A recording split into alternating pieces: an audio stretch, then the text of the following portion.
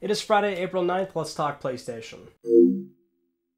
Well, we've got yet another not so great week for PlayStation, as I'm sure a lot of you are aware of, and we'll get into all that. But first, as always, we'll start with our PS Plus reminder. The April games are currently available. Make sure you grab these or add them to your library. Also, we have the PS Now editions for April as well. Kind of a mixed bag here, but we have Marvel's Avengers on the service until July 5th, 2021. Then Borderlands 3, that'll be available until September 29th, 2021. And then our more permanent edition is The Long Dark. And that's it, really. So only 3 games. Now, the first 2 sound great, actually. They're recent releases, and the kind of games where, well, Marvel's Avengers is one where you might not want to spend the money on it, so that would be a great way to jump into it. But this really goes into our first news story, which is that these games do not have the PS5 version available. So that's something where if you paid for them, you're eligible for a free PS5 upgrade, and that's a native PS5 game. But for PS Now, it's only the PS4 versions. Now, there was one user I saw on Reddit or somewhere that said they were able to actually play the PS5 version.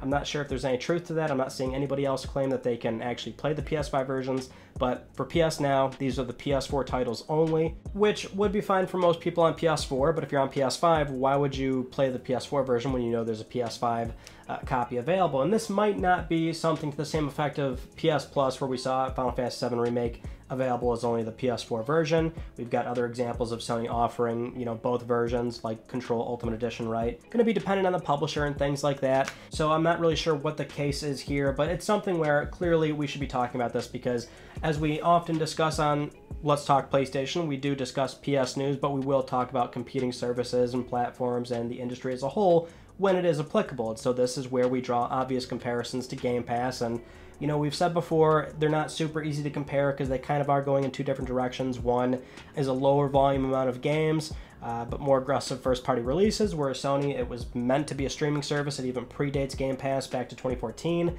Now it's got downloads, and the infrastructure of how PS Now was originally laid out is you've got highly customized PS3 and PS4s on a server rack, and that's how you're remotely accessing those machines to stream games.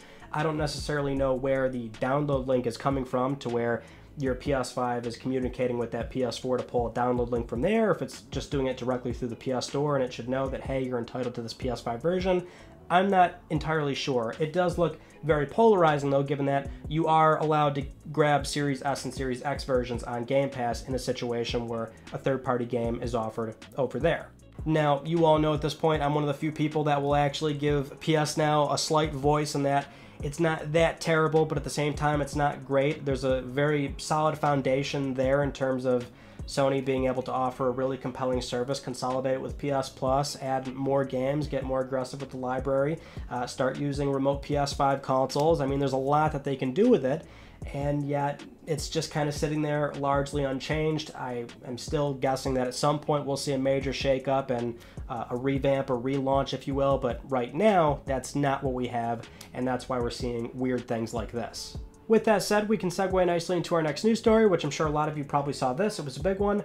MLB The Show 21 is launching day and date on Game Pass, whereas on PlayStation, it's the traditional model of paying for it. So 60 on PS4, 70 on PS5, 85 for both copies. And to be fair, this is a similar pricing structure on Xbox if you did want to own it outright. But if you're on Series S or X, then it's really more preferable to just subscribe to Game Pass for $10 at a minimum, and then you get the game that way. And that really is a compelling model for what is a annual sports game, because for most consumers that buy these titles, they often have to buy these games right away for the roster update and for it to be somewhat relevant.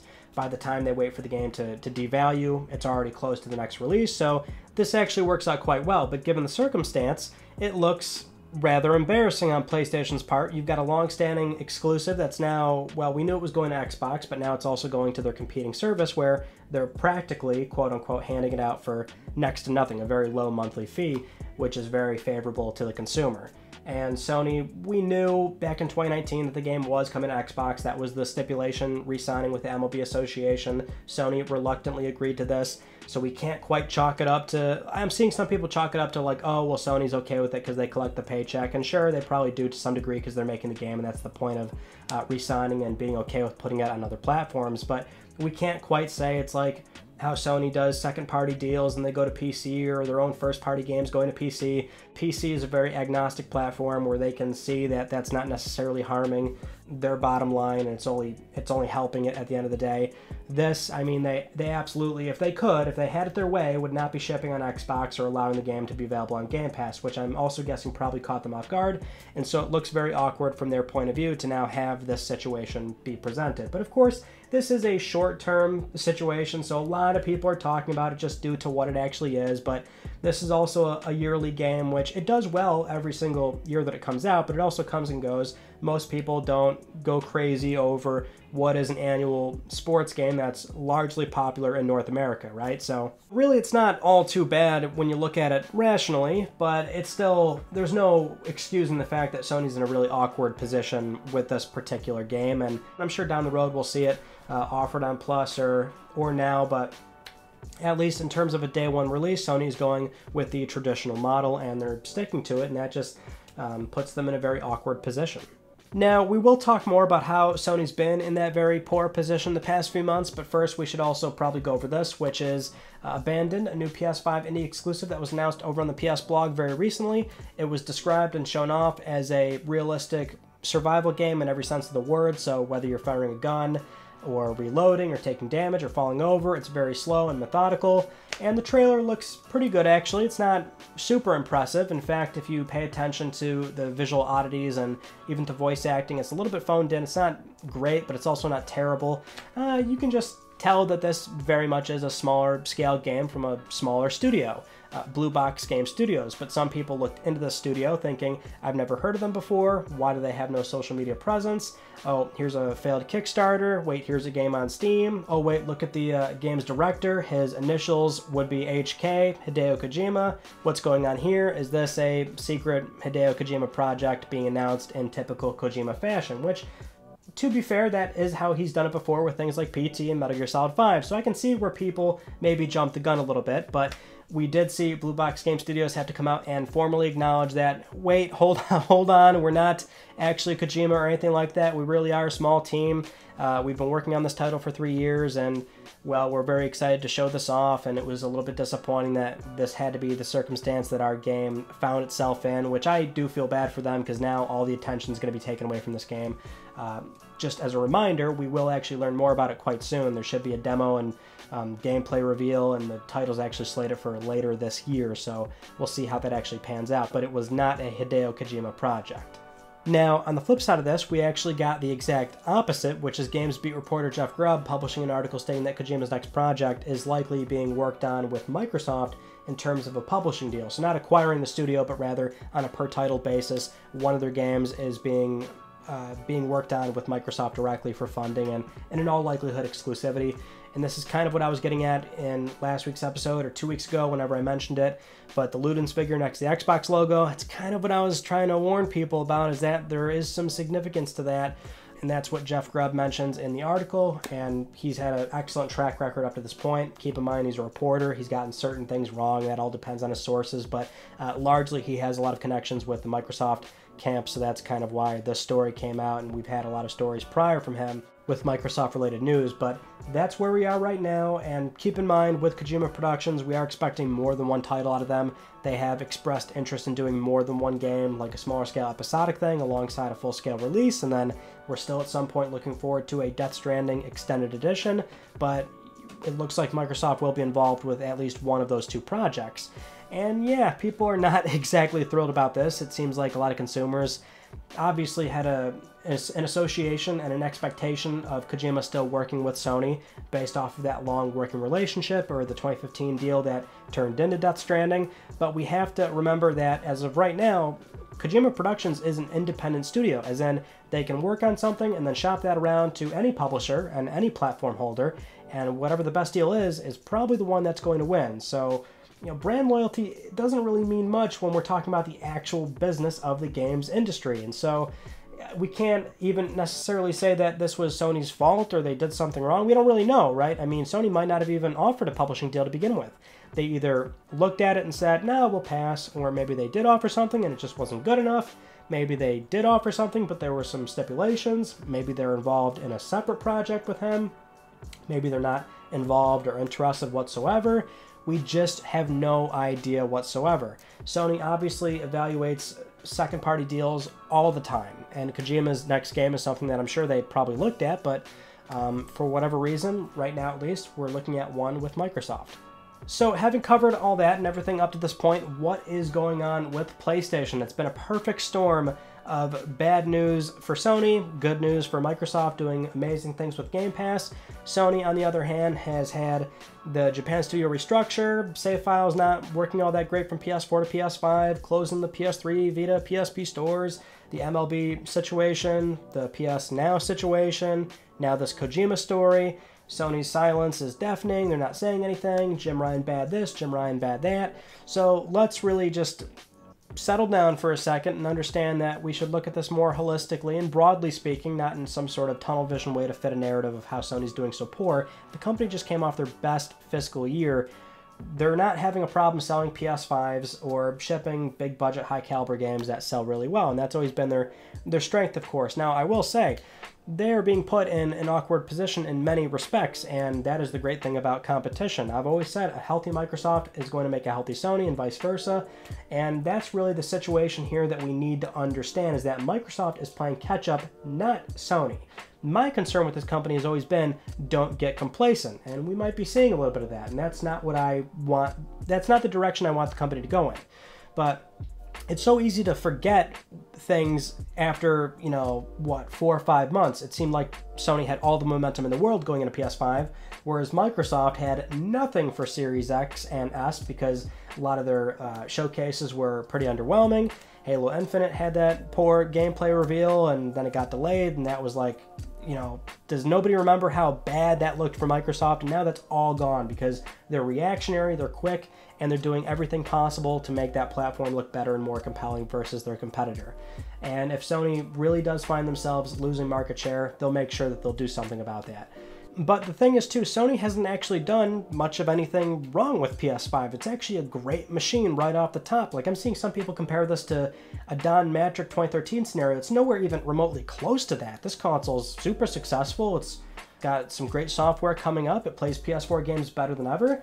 It's just by comparison of Sony's silence and Microsoft talking so much about Game Pass or whatever else, that's where, the mindshare thing starts to shift and PS5 looks inherently bad. I mean, this actually played greatly to PS3 in that late life cycle versus 360. Microsoft was doing all sorts of weird things with Kinect and stuff, where Sony was putting out exclusive after exclusive. And the mindshare thing, that's what affects people. They often forget about what happened 2 years ago, 1 year ago, or 6 months ago. But Sony actually hasn't done bad with PS5. It's a fairly conservatively approached console in that they're regular priced games. PS Now is just sitting there doing nothing, but we have events coming. We have state of plays that are on the way. We have software coming. Just, relax. It will more than likely get better.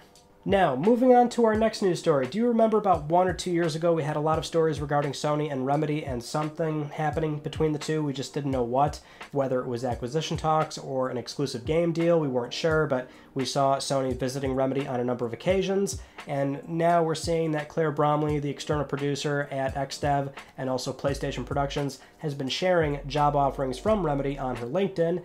That doesn't sound too unusual, but she's actually done this before with Sumo Digital working on Sackboy: A Big Adventure and also Housemarque for Returnal, both second-party situations. So maybe that's something that is being worked on with Remedy, because we do know that Remedy has 5 projects in the works right now, 2 of them being signed with Epic. One of them is a live service game, I believe, and then one is the Crossfire campaign, and then one is the Control Team, which we don't really know what they're doing. The publisher could potentially be Sony if that is what was happening, 2 years ago when we saw that stuff actually unfolding online. That would certainly answer a lot of the speculation that we had back then, and we do know at this point Sony loves doing those second-party deals. It's your standard contract work, but Sony keeps the IP. It's a full exclusive. Maybe it ends up going to PC eventually, but we do know that Sony's been doing a lot of this stuff, and for Remedy that would actually make a lot of sense. Moving on to our next news story, PS5 timed exclusive Deathloop has been delayed again, unfortunately, this time from May to September 14th, so it is still coming out this year, but COVID has once again played a major role in the delay here. They are still working from home, so that's the reason cited. They need more time to get this game up to polish and making sure that it's good by the time it comes out. That's totally reasonable, so not too bad there. In fact, if you were planning on picking up Mass Effect in May, then you've got a lot of breathing room, because let's face it, 3 Mass Effect games, you're gonna lose a lot of weekends to that.